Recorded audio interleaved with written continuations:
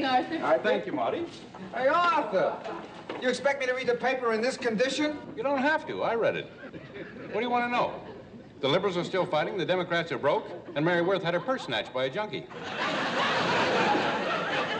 Okay, Arthur. Your water is boiling. Your egg is on the launching pad. Start the countdown. Carol, would you like one, too? No, thanks, Mother. I couldn't put an egg through all that trouble just for me. I'm late. I better get on my bicycle. Bicycle. What's so funny? Come on, let me in on it. What? It's nothing more, just a joke we heard at the bowling alley the other night. Because elephants don't ride bicycles. Because elephants don't ride bicycles?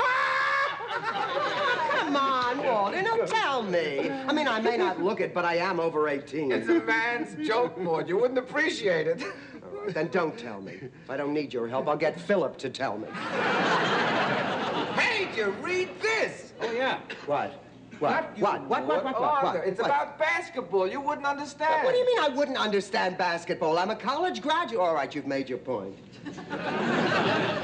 And tell Arthur his egg is ready. Arthur, your egg is ready. Oh. What do you mean, oh?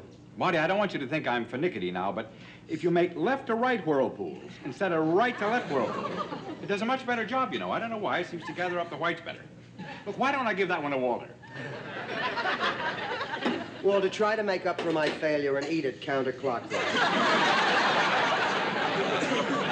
I know counterclockwise. Good morning, Dr. Harmon. Good morning, Florida. Try not to spill anything on that shirt, will you? Oh, by the way, Mrs. Findlay, I'm about to make the beds. Are there any check-ins or check-outs today? No. But when you short sheet the bed in the den, be sure it's left to right, not right to left. Maud! No. Leave her be, Walter. There's Maud. Maudie has a right to be aggravated.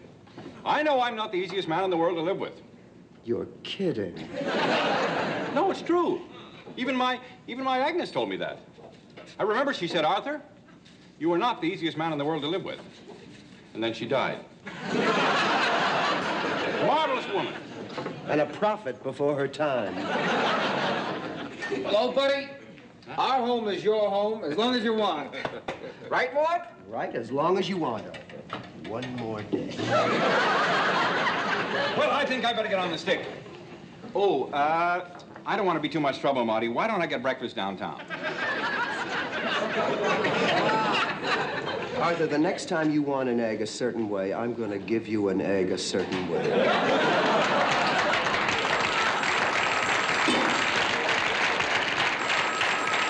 That's probably for me. Dr. Harmon here. Oh, hello, Mrs. Martell. How's that finger of yours? I see. Still draining, is it?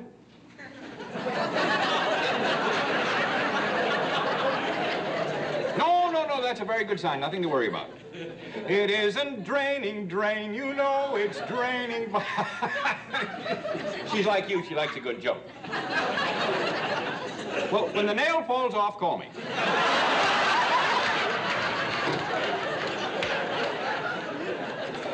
Oh, Marty, don't be so squeamish. Just a little shop talk.